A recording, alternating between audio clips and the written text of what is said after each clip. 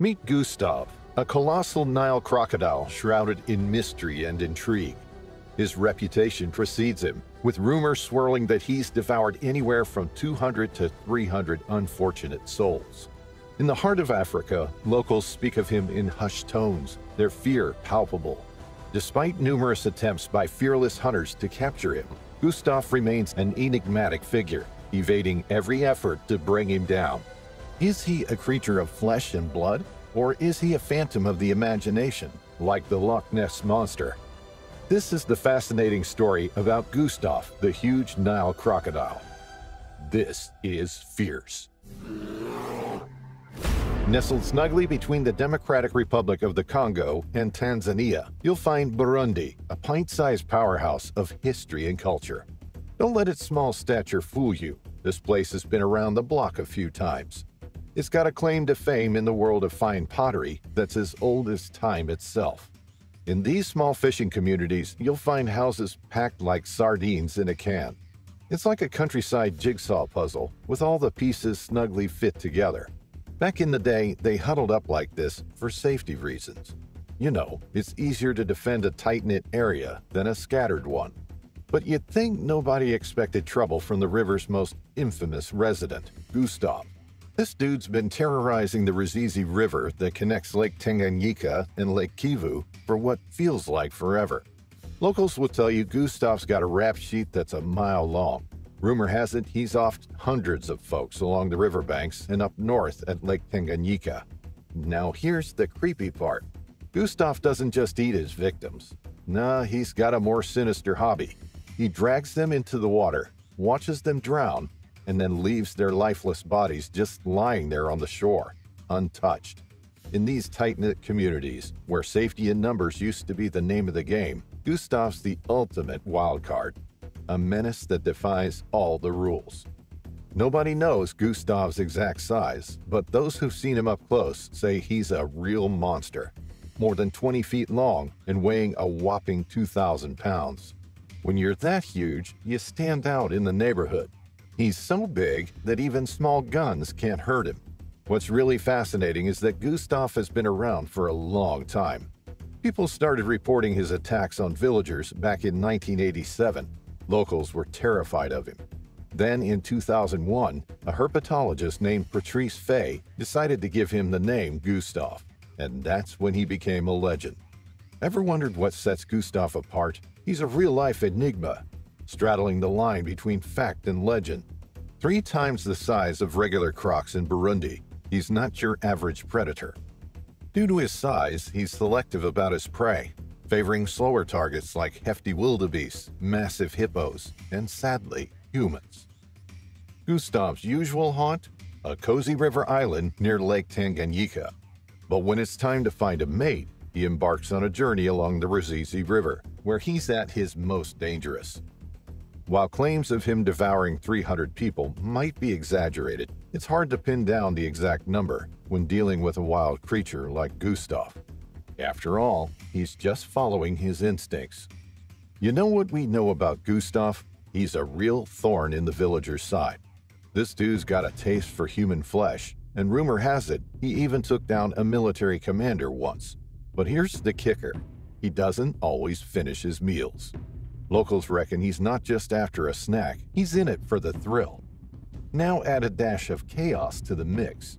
The whole region was in the midst of a civil war, which gave the myth of Gustave a little boost. Since Burundi waved goodbye to Belgian rule back in '62, it's been a roller coaster ride of violence, ethnic tensions, and unrest. In '93, a brutal civil war kicked off between the Tutsi and Hutu groups, lasting over a decade and claiming around 200,000 lives. Now, the Ruzizi River splits Burundi from 2 other hotspots, the Democratic Republic of the Congo, DRC, and Rwanda. Both these places have their own laundry lists of violence and turmoil. The DRC's been in a state of unrest since the 90s, and since it got its independence in 1960, it's been a political roller coaster. Right now, the eastern DRC's a battleground, featuring UN troops, Congolese security forces, ethnic militias, and a whole bunch of external interests all mixing it up. It's not too far-fetched to think that some of these casualties could have been blamed on our croc buddy. But truth be told, there's not enough data or records to back that up. Now, what makes this croc truly one of a kind is the fact that all attempts to take him down or capture him have been nothing short of spectacular failures. It's like he's got a suit of armor for skin. The guy's covered in scars, some from what seemed like bullets, and there's even a wound on his shoulder that tells the tale of a run-in with armed soldiers. Talk about a tough customer. But here's where it gets really juicy. The rumors and tales about Gustave just keep getting wilder by the day. To the folks of Burundi, he's not just a croc, he's the stuff of legends. In African cultures, mythical creatures are like the rock stars of stories, known for their dazzling appearances and unique traits. Colors in African myths carry deep cultural and spiritual significance. Red, symbolizing blood, harks back to a history of slavery and represents both danger and vitality. Yellow, reminiscent of the sun and the gleam of gold, signifies prosperity, divinity, and life's brighter side. It's even a royal color in some African traditions, adorning traditional clothing and ceremonies. But here's the twist. These very colors are chosen to weave the tale of our legendary croc, Gustave. They symbolize the danger he brings, the blood he's shed, and his divine strength that sets him apart from the local croc gang. Animals adorned with bling often represent transformation, bridging the gap between humans and the animal realm.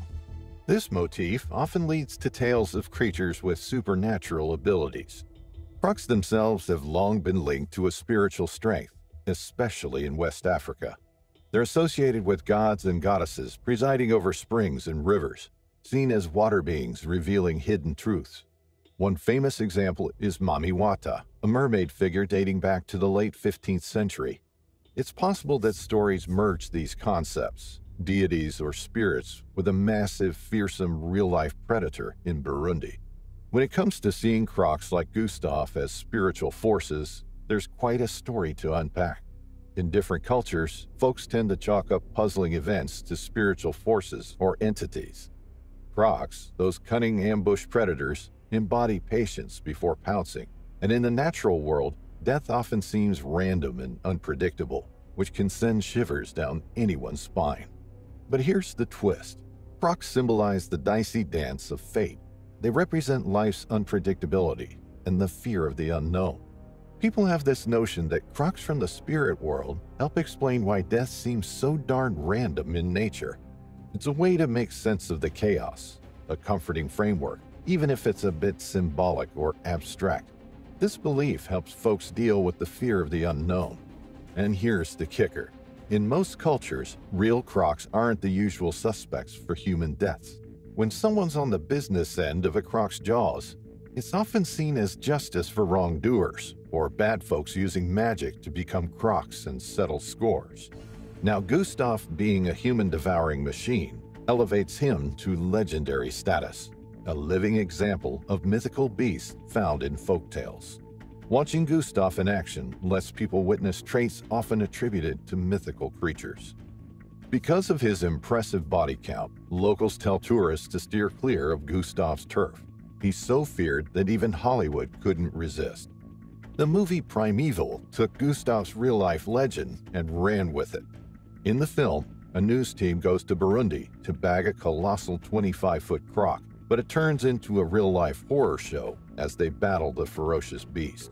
Gustave's tales even cross borders, capturing the attention of experts worldwide. French filmmaker Vincent Munier got wind of the story and crafted a documentary in 2004 titled Capturing the Killer Croc. He teamed up with pathologist Patrice Fay, who had been researching Gustave since the late 90s.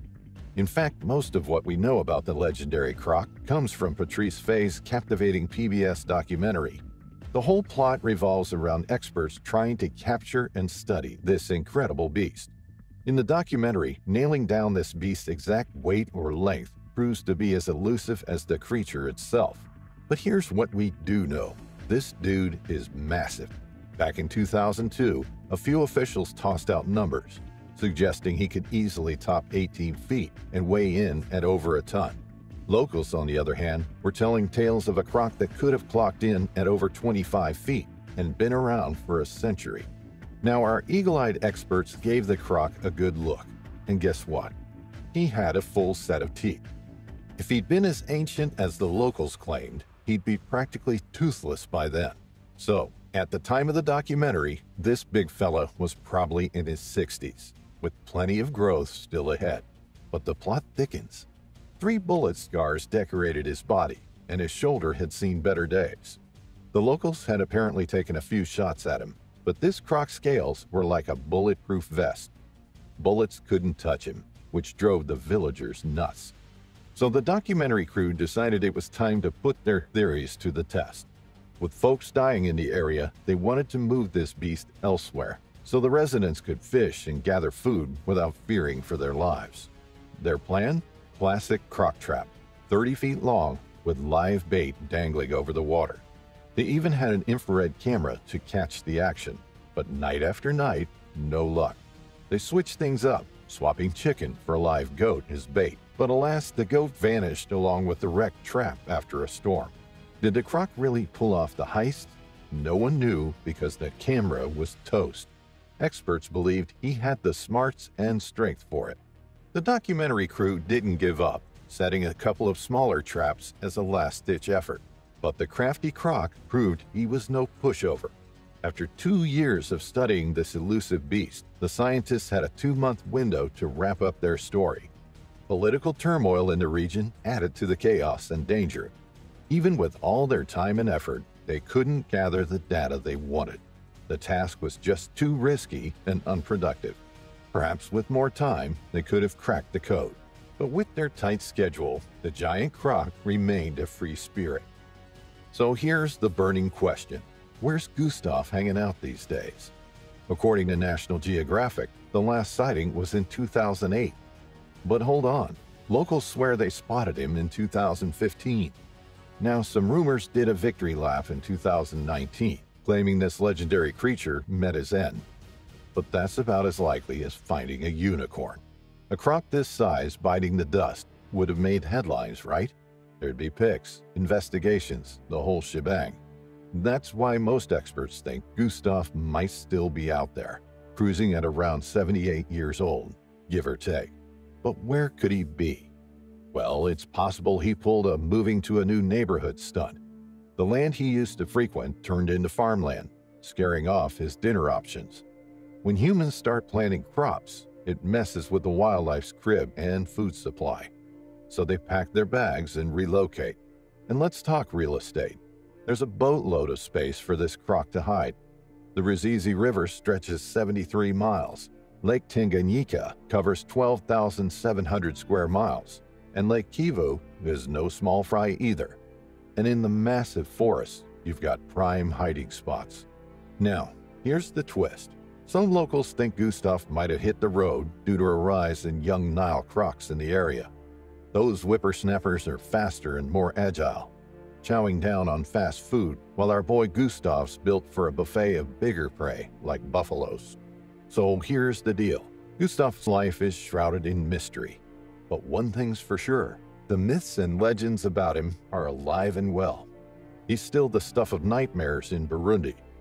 The truth is, he could pop up when and where you least expected, making a meal out of someone who wasn't looking.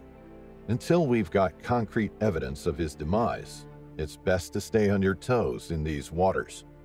You never know what might be lurking beneath.